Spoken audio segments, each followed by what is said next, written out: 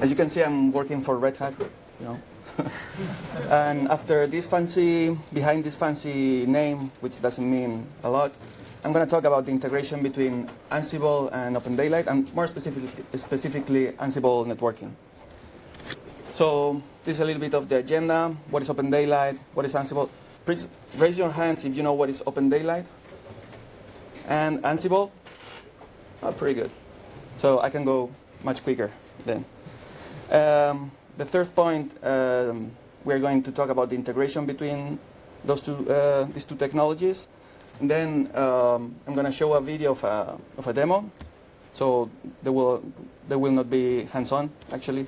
But what is OpenDaylight? It's an open source project. It was created with all this SDN wave. And one of the definitions that I like the most about OpenDaylight is that it's like the middleware for network services, right? So it's not just an SDN controller. It's a kind of a platform to create network services. Red Hat was a platinum founding member of the project, and it's quite interesting because the presentation from Laszlo is the architecture is pretty much the same, and so you will understand easier. The heart of the OpenDaylight is this blue box here, which is called MDSAL, Model-Driven Service Abstraction Layer. And what it allows you to do is to model your network service via a language called YANG, where you can define attributes, RPC calls, or any kind of parameter.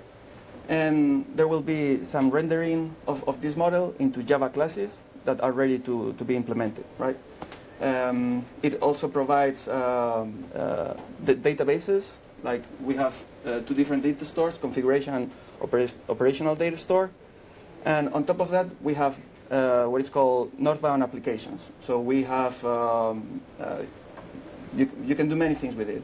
We have Kubernetes networking management, we have service function chaining, network virtualization applications, so there's plenty of them. And in the south of this blue box below, we have what we call southbound plugins or protocols. So we have OpenFlow, OVSDB, BGP, and so on.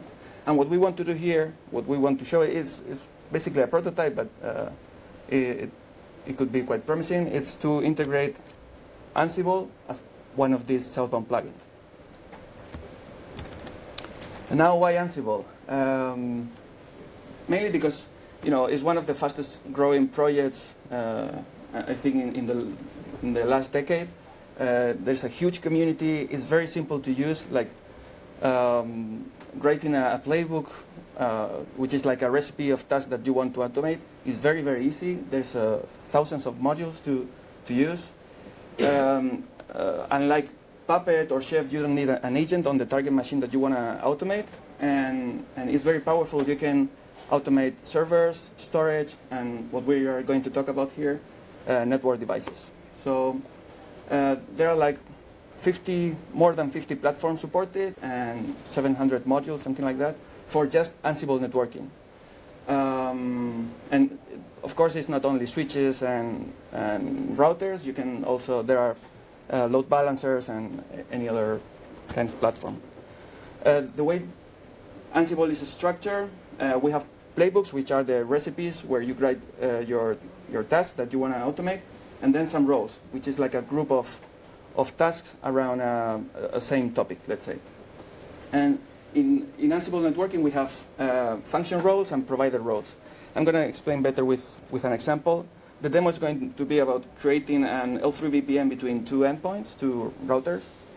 So our function role is basically to create a VPN or delete a VPN. And that's very simple. That's something that everyone understands, and you don't need to care so much about how it's going to be implemented. The implementation details are embedded into the provider roles. So imagine you have a lab with heterogeneous hardware. So you have Cisco's and Juniper, and another vendor comes, for example, Dell, and says, hey, I will give you a very good deal with this bunch of hardware. Take it, because the only thing that you have to provide, or the vendor will have to provide, is the provider role for that same function role, for creating the VPN. So the beauty of Ansible networking is that you get an abstraction layer, and the user doesn't need to care about the implementation details, and the provider roles will connect to the devices and configure whatever is need to be configured. So the integration is mainly these two boxes here. We're using Ansible Tower as a GUI to interface with OpenDaylight, just not to send like RESTconf calls via CLI. But the important part is here. Ansible is stateless, right? And it was meant to be like that. The thing is, from the network operator standpoint, you need some kind of a state. You need to know the state of the network, and Ansible can cover the management plane of the network, but not the control plane. It's not an SDN, and that's what OpenDaylight provides. It provides state, it provides network topology. So I think that the combination could be very, very powerful. So the demo is about creating an L3 VPN. This is all running in one server. It's virtualized, and we have a bunch of virtual machines. These 4 boxes that you see here are acting as PE routers, and which are the routers that are in the service provider network. And we are assuming that some underlying connectivity is provided, like MPLS and BGP and so on. So these PE routers will have customer premises routers connected to them, and from Ansible Tower we will instruct OpenDaylight to create a VPN between 2 of these PE routers. So once the VPN is created, we will be able to see 2 of these CE routers being able to ping each other, right? So in the end, what it will do, OpenDaylight will, knowing the topology, will execute L3 VPN Ansible role, and the provider roles will connect to, for example, the Cisco boxes. It doesn't matter if the boxes are virtualized or physical, and we'll configure the VRF, the interface, the IP in the interface that is connected to the CE router, and so on. So this is the operational workflow, but I'm going to show you in the video because I don't have so much time. Yeah.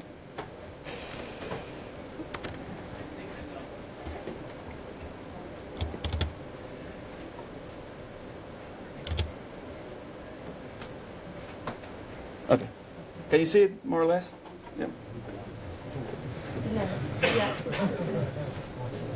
That's more like.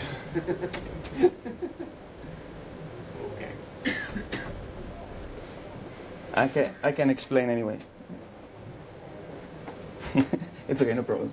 So this screen is showing the CLI of the terminals of the two CE routers.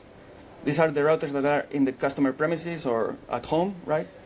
And if you can see here, we have this IP 10.10.10.5 and 20.20.20.5, different networks.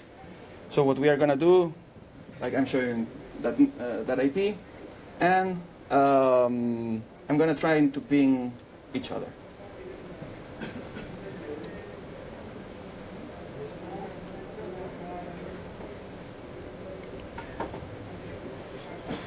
Okay, ping doesn't work.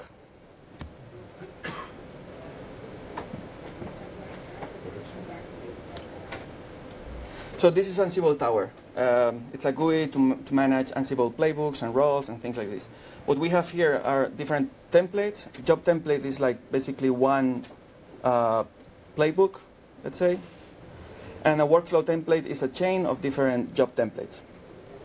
So what we are going to do is execute the configure site template, and we will pick the two endpoints of the L3 VPN. We have a bunch of parameters like the site name, the IP of the PE router, of the interface that the PE router faces to the CE router. So what we are doing here is pushing information to OpenDaylight from the first site. Now we are going to execute the same with the second site, the other endpoint. Okay, we change, the VPN ID doesn't change because it will be just one.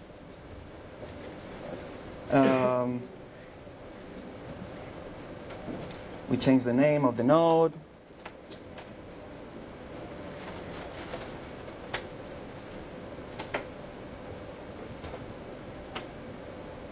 Okay, it's executed. You can see, like, Ansible Tower provides logs and everything. It's pretty cool. Now we will execute the managed L3 VPN service, which will do, it will push the information to OpenDaylight to create the L3 VPN. This is Skydive. It's another open source tool that allows you to monitor the network. And as you can see, this is the underlying infrastructure. So we can see the boxes connected. And this is the VPN. And there is no links between these items. So now, once we execute the managed L3 VPN, it will create the VPN, it will SSH into the boxes, configure the VRF, the IP in the interfaces, and so on. I'm going to skip a little bit. Now we see the create L3 VPN is in green. Now we are pinging if it's correct, and suddenly the ping starts working, right? So now let's see that the L3 VPN will be established, and the people connected to this C router will be able to connect to the other side of the network. And the overlay drawing is connected now. You can see the interfaces, so that there's a bunch of information there. Sorry for going so quickly, but that's basically it.